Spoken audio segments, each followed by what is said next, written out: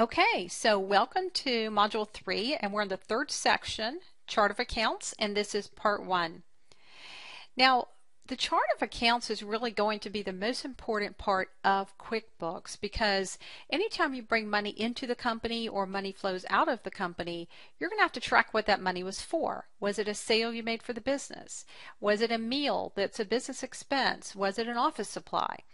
And every single thing in QuickBooks will relate back to the chart of accounts somehow. So this is a real important part. I want you to get out paper and pen if you haven't done so yet and take some notes here. Many times what happens is when clients ask me to look at their chart of accounts, they usually say something like this.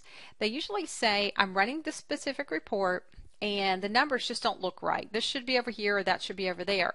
And so the first thing I look at is, did they set up the chart of accounts correctly? And a lot of times they haven't.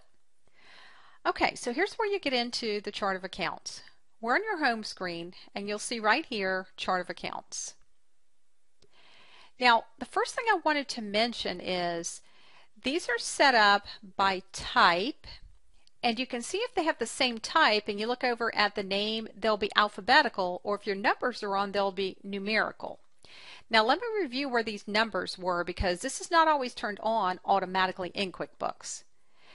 You're going to go back to the Edit option on your menu. You're going to look at Preferences, and when you come in, make sure you're on the very top category called Accounting, and you'll need to be under the Company Preferences. Now here's the Use Account Number option. So if it's not on, you can check it to turn it on, or vice versa. If you don't want on, you can turn it off. That's really up to you if you want to use these. So I'm going to go ahead and cancel out of that, and you can see that we are using them in this particular case.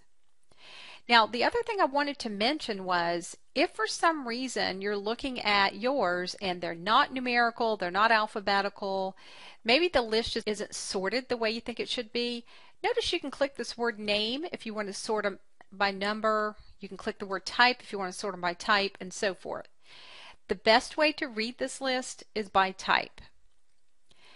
So what we're going to do is talk a little bit about some of the accounts that you would need to add, and then of course you'll have others after you get through this video and you're working in QuickBooks and a couple months later you find one you need to add. That's okay. But if you can get the bulk of it set up front, then you'll be good to go. Now the ones that you see currently are the ones that QuickBooks decided you needed based on all of the options you set up so far. So we're going to look at these by type. Now the first type that I want you to notice that aren't even here are bank accounts. So if you had a checking account or a savings account, you would not see those here. You'd need to set those up. Now the way you're going to set them up is you're going to click at the bottom left where it says Account, and you'll notice here's where you can create a new one, you can edit one, or you can delete one. Now a couple things I want to mention. First of all, you cannot delete an item from any list in QuickBooks if you've already used it even once. So if you needed to, for example, let's say you had a checking account and you don't use that bank anymore and you didn't want it to show on the list, then you can actually make it inactive so it hides it from the list. It doesn't delete it, it hides it, but it still pulls into reports if it needs to. But we're going to click on New and create a new bank account. So as we go through here and click on the new accounts, you have to click on the left on whatever type of account it is you're creating. And let's say this is a bank account. Now I want you to notice here on the right that it tells you what a bank account is. So for example, checking and savings, that's pretty obvious. If you have more than one checking, then you set each one up separately.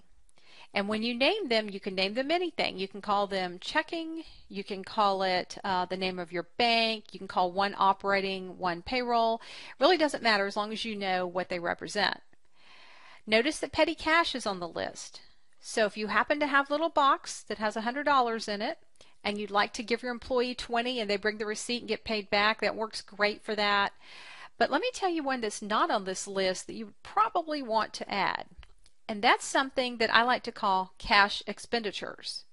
Many times, especially in a very small business, the owner may actually use physical cash to buy something for the business. Maybe you ran into the office supply store and bought some pens and it was just a couple bucks and you paid for it with cash.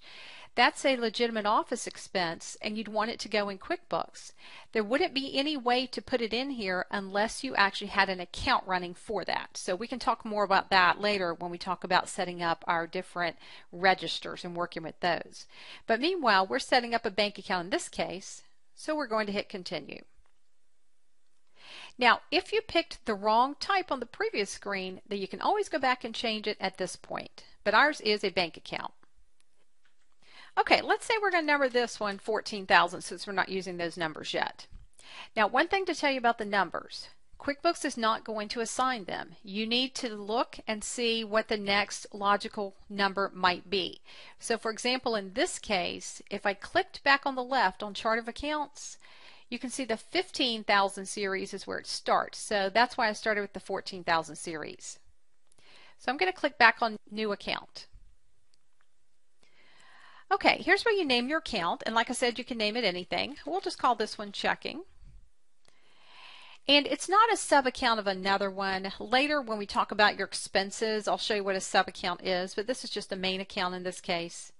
And notice you can put a description here if you'd like. So if you want to put the bank name or anything so that if someone is looking at this, they know what checking means. Now there is a place to put your bank account number and your routing number, and I do not suggest you put these in here. There are many fields in QuickBooks that are strictly informational fields. There is no reason that QuickBooks needs this information. Even if you're going to use online banking, you don't need to put it here because there's other places you put that information when you're hooking that up. Now you will need an opening balance. So what I suggest you do is go ahead and decide which month you're going to start your QuickBooks file with. So for example, if it happens to be October right now and you say I'd like to start October 1st, get your bank statement out, and whatever the September ending number is, that will be the October beginning number. Or if you already have your October statement, the beginning balance. Now if you've decided to go back to the beginning of the year, then you would want to get your January statement obviously and go ahead and put that number in here. But let's go ahead and put in a number, and I'm just going to make one up. Let's say you had $5,000. Now notice that I typed 5,000, no dollar sign, and I typed 0.00. You do not have to type the 0.00 if it's a flat no pennies there, but I'm just in the habit of doing that, so I did. Now statement ending date, you can type a date or you can pick from the list here, and I'll just go back and say January the 1st in this particular case. And so what you'll notice is that now I have $5,000 as of the 1st of 2014, so I'll click OK, and then you're going to see that it actually says so right here. Now a couple of other things just to notice. This is just kind of a neat little feature. Remind me to order checks when I reach check number, and you type in that number. So it'll pop up and say you need to order checks, would you like to buy them from us?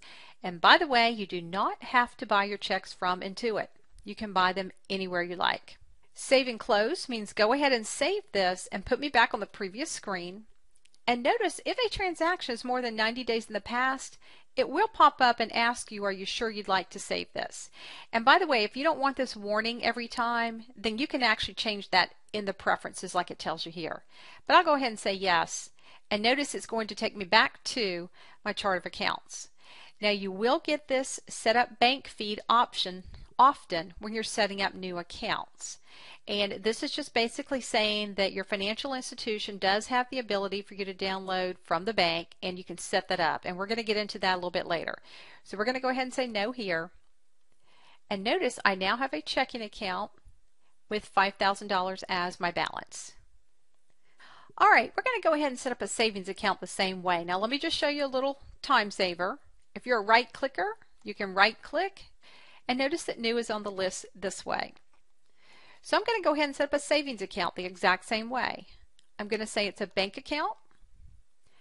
I'm going to hit continue at the bottom. And let's say I number this one 14,500. I'm going to call it savings.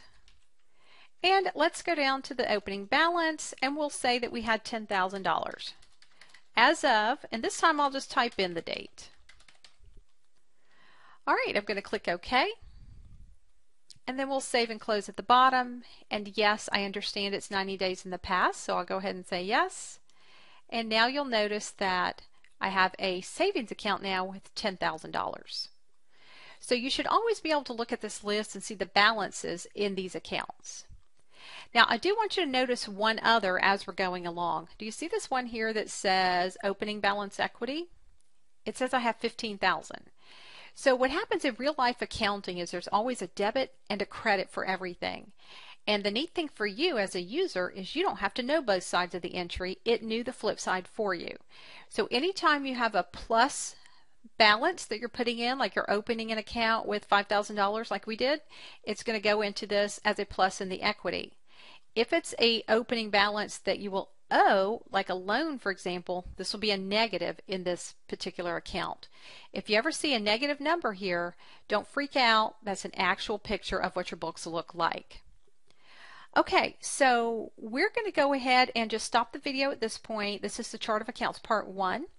And we're going to go ahead and jump into the second part of this. So go over to the next video, which will be section 3, and it'll be part 2 of section 3, and we'll continue. Hi everyone, Simon here from Simon Says It. Thanks for watching this video.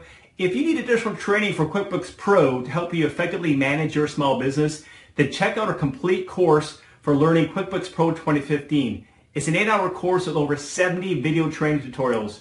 Just click the button right over there with additional information. I'll see you next week with more videos.